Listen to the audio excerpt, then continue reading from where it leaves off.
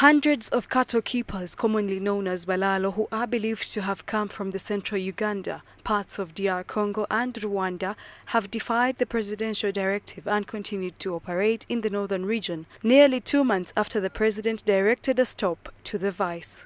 The cattle keepers are scattered within different locations in northern region, grazing thousands of long-horned cattle, and are mainly seen within the areas of Okidi and Pabo sub-counties in Amuru district, Patiko, Palaro and Owalo sub-counties in Gulu district, as well as Lamor, Kitgum and Padel districts.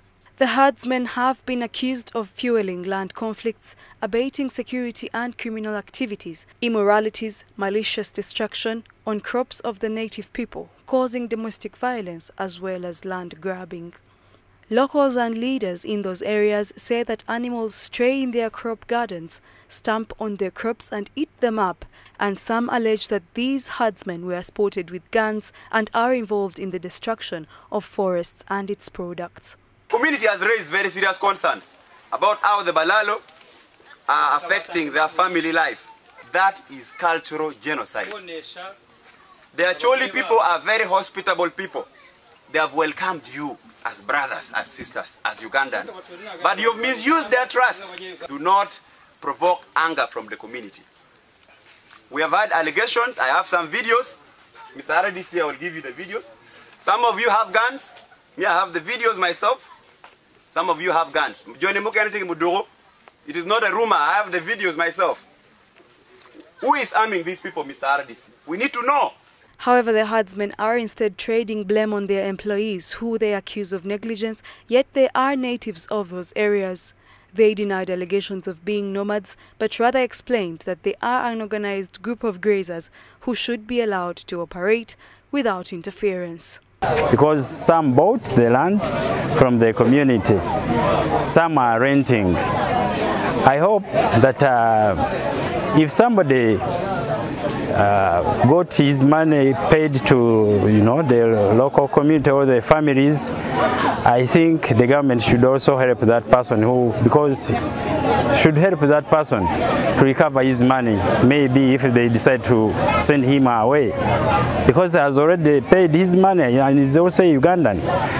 And I'm asking the government to handle this issue with care, because we are all Ugandans. I hope even every tribe is staying, all tribes stay in different parts of Uganda.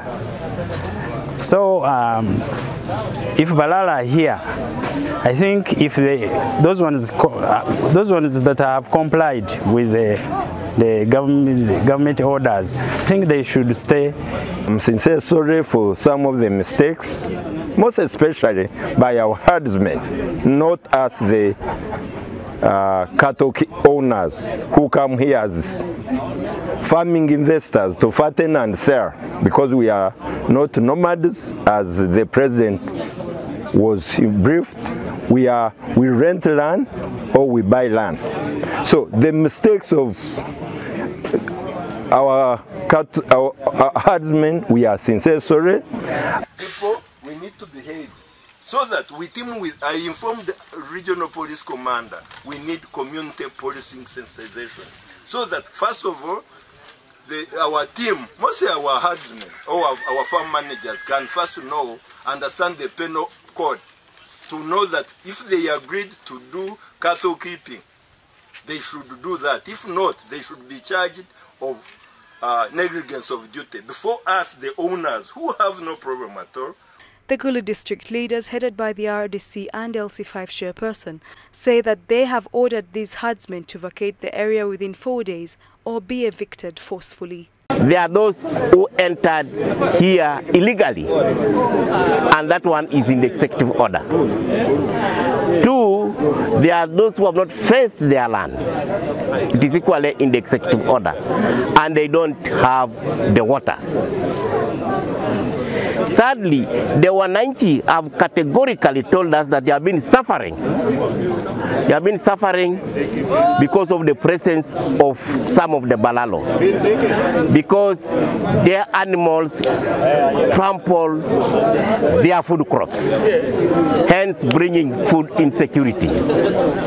So I would like to thank His Excellency the President of this country, General Yoweri Kaguta Museveni, for the strategic guidance he has offered us on the issues of the Balalo. I've now directed them.